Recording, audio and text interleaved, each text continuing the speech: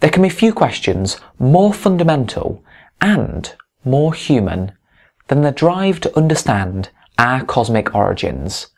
How did a universe composed of just simple atoms and molecules generate a vibrant, living world of seemingly infinite complexity? As the search for non-terrestrial life intensifies, it's time now to ask the big question. Just how did life arise in the first place?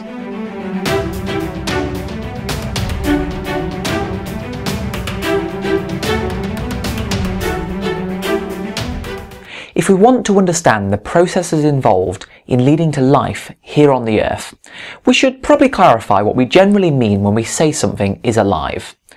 So, based on our experiences, we can generally state that all of the life that we've observed to date satisfies the following broad characteristics. Firstly, it is based on chemistry on a fundamental level. It also uses energy from its surroundings in order to maintain itself in a non-equilibrium state. It's adaptive and self-optimizing. It's also made of small individual self-contained units called cells. And finally, that the molecules needed to sustain life require liquid water environments in order to carry out their functions. But of course, all of this is specific to life here on the Earth, and it is quite possible that life elsewhere in the universe could differ in some of these traits. So in an effort to generalize these definitions, the usual standard in astrobiology is that life is a self-sustaining chemical system capable of Darwinian evolution, which is sometimes called the NASA definition. Living systems on Earth are primarily composed of 6 of the chemical elements: carbon, hydrogen, nitrogen and oxygen being the most abundant, with smaller amounts of sulfur and phosphorus in addition to trace elements. These elements are combined into long chains of repeating molecular units, with 2 of the most important being proteins, which play both a structural role as well as regulating chemical reaction rates, and DNA, or deoxyribose nucleic acid, which enables the storage and transmission of information from generation to generation. Now, one thing that all of these molecules of life have in common is that their basic structural backbone is made of carbon atoms, albeit this can be in the form of rings or chains or any manner of exceedingly complicated structures, but ultimately all life is carbon-based. And actually, there are a number of reasons why carbon is so uniquely suited to being the fundamental element of life, with some of them being that carbon can form up to 4 bonds with a wide variety of different species of atoms, that the strength of these bonds is great enough in order to ensure stability of carbon compounds, but not too great in order to inhibit chemical reaction rates, and crucially that carbon is just very proficient at forming bonds with itself, enabling the construction of exceedingly complex and complicated molecules. So does this mean that all life in the universe will be carbon-based? Well, people have speculated for quite some time that silicon could be a potential alternative to carbon, since it's effectively a larger version of the carbon atom, which can also form 4 bonds and indeed bond to itself. The problem though is that silicon interacts with very few other types of atoms, which severely limits the diversity of long molecular chains that you can construct from it. Indeed, it's difficult to imagine how a silicon-based biochemistry could store the amount of information we require to enable Darwinian evolution, and hence even just to call it life. There's also the issue that the temperature range for silicon-based chemistry is just very poorly matched with that of liquid water compared to carbon. So what about water? Why is water so special? Well, at the very least, life needs some kind of medium for molecules to dissolve in and for chemical reactions to take place in. Water has the added advantage of being liquid at temperatures where reaction rates are high, but also crucially that are cool enough to avoid carbon-carbon bonds from breaking. Water can also absorb large quantities of energy without the temperature rising too much, which ensures a stable temperature operating environment for life to conduct its operations. And finally, water is something called a polar molecule. And what I mean by that is that one side of the water molecule, namely the side with the two hydrogen atoms, is slightly positively charged, whilst the oxygen side is slightly negatively charged. And this turns out to be vital for the creation of cells, as we'll see in a few moments. And furthermore, of course, water has the added bonus of being plentiful throughout the entire universe. Now, don't get me wrong, it's certainly possible to imagine other potential mediums. For instance, the lakes of the hydrocarbons methane and ethane that we've observed on Titan could serve as a potential medium for some kind of exotic type of life. The problem though is that at the kind of temperatures that we see on Titan, hovering around -180 degrees Celsius, you would require some kind of additional molecule that could speed up the reaction rates in order to enable life to actually function properly on Titan. Another potential medium that's tossed around quite often as the best alternative to water is liquid ammonia, which does indeed satisfy many of the fantastic functions that water is able to provide us, albeit in a somewhat reduced fashion. But despite these tantalising possible alternatives, it does seem that the balance of evidence, at least for the time being, really does seem to favour carbon-based life using water as its functional medium. So now we have an understanding of what life is. There's two questions we need to ask in order to be able to understand its origin. Firstly, where did the building blocks of life come from? And secondly, just how did these building blocks manage to combine and grow in complexity in order to create the first living system? So to answer this, let's turn back the clocks right to the beginning, 13.8 billion years ago, the Big Bang. Shortly after the Big Bang, just 3 of the chemical elements we're familiar with were produced: hydrogen, helium, and lithium. It's from these elements that the first stars formed, generating energy by fusing them together in the nuclear furnace at the heart of their cores.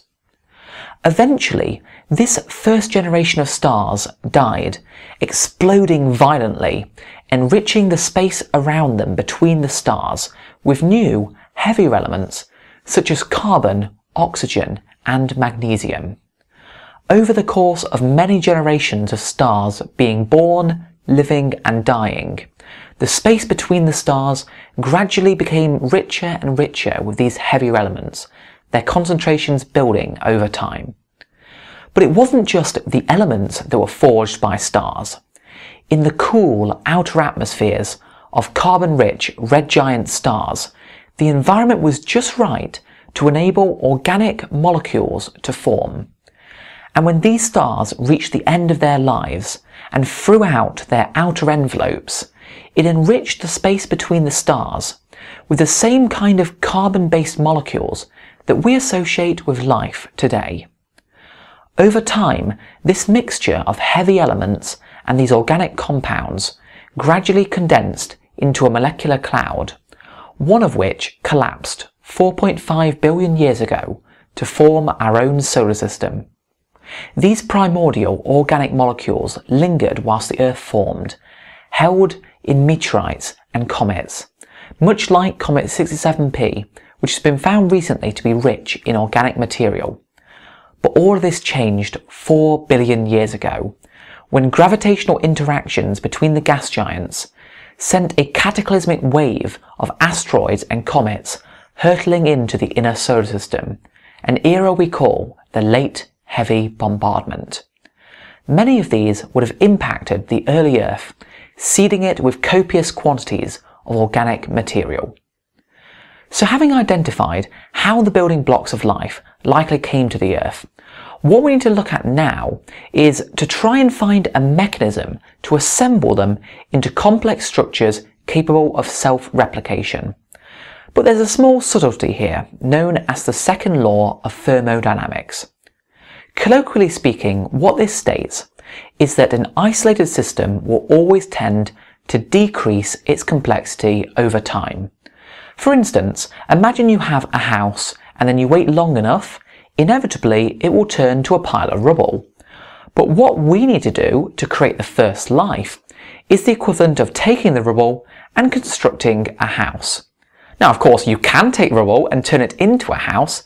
The key is that the second law allows for complexity to grow over time for a non-isolated system. And by that, I just mean a system where you put energy into it. For instance, this could be in the form of hydrothermal vents on the early Earth. I'll now proceed to describe one plausible scenario for how we can take our non-living simple organic molecules and create the first living cell, a process called abiogenesis. At the end of the day, what we need to build is a simple chemical system of self-replicating molecular chains within enclosed cells that can begin to display the characteristics of Darwinian evolution. So let's start by focusing in on hydrothermal vents, say within geysers on the early Earth. Inside this vent, small organic molecules delivered by comets and meteorites settle onto a layer of clays submerged within liquid water. What this clay surface does is it lowers the amount of energy required for the simple organics to combine with carbon monoxide and hydrogen in order to build progressively longer and more complicated organic molecules. Some of these molecules will be of a type called fatty acids, which have one end which is slightly electrically charged and hence is attracted to the polar water molecules, with another end which is a long hydrocarbon chain which is not charged and hence is not attracted to water. When the geyser erupts, small droplets of liquid water will be sprayed into the air containing these fatty acids. The partially charged end will naturally bury and submerge itself in the interior of the liquid drop, whilst the hydrocarbon chain end will protrude from the drop to the exterior environment because it's repelled out of the water. This naturally creates a barrier, if you will, between the interior, which contains the water, and the outside world, which is what we require to form the first cell. Indeed, the membrane of all cells that make up life today are just made of two layers of these fatty acids arranged end to end, which could have been produced, for instance, by a series of these geyser eruptions. In a similar manner, a molecule called RNA, or ribose nucleic acid, can also grow on the surface of clays submerged in liquid water. RNA is basically a simpler version of the more familiar DNA molecule that simply uses a single strand instead of the two-stranded double helix that DNA uses, though it does also have a few minor chemical differences on top of that. So when the geyser erupted, the droplet would have contained some of these RNA molecules inside of it as well, which would have been trapped and locked away in the interior once the fatty acid membrane formed around the outside of our protocell. So what does the RNA actually do? Well, basically it serves the purpose of information storage in these early cells, just as DNA does in our cells in the modern world. And because the raw building blocks of RNA are able to pass through the fatty acid cell membranes, it means that the RNA can continue to grow over time and create more copies of itself. This is somewhat different though from the way that modern life works, which uses a combination of DNA for storing genetic information, RNA for reading DNA and transmitting the information, and finally proteins for regulating reaction rates amongst other functions. In fact, it was long thought to be a huge problem how to create such a complicated system when seemingly all three components relied on each other. But the really interesting recent discovery has been that RNA is actually able to both store information and regulate its own reaction rates. It's effectively able to do the jobs of DNA and proteins in these early cells.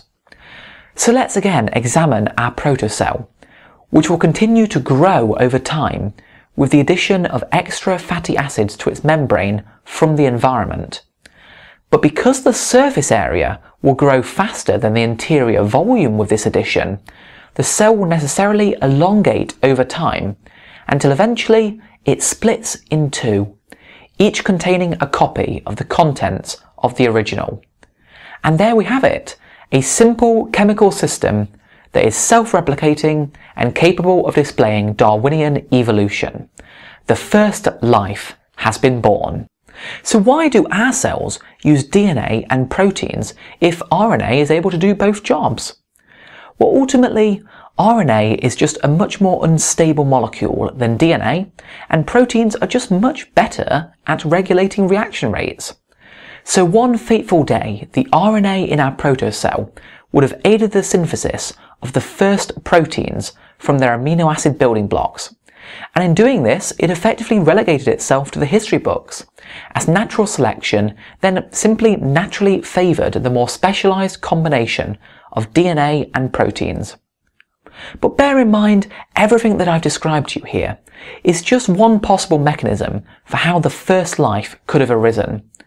But the key takeaway is this: it's possible, and indeed has been shown in laboratory experiments, for the basic building blocks of life to grow into more complex structures under very similar conditions than was present on the early Earth. And if we want to look for life beyond the Earth, it's encouraging that these kind of environments and molecules are common throughout the solar system and indeed beyond. Ultimately, we have a good hypothesis for how life began on our home planet. But if we want to test the theory, we have to look upwards and outwards and search for life elsewhere in the universe. And let's say one day we find it, perhaps on Mars or the moons of Jupiter.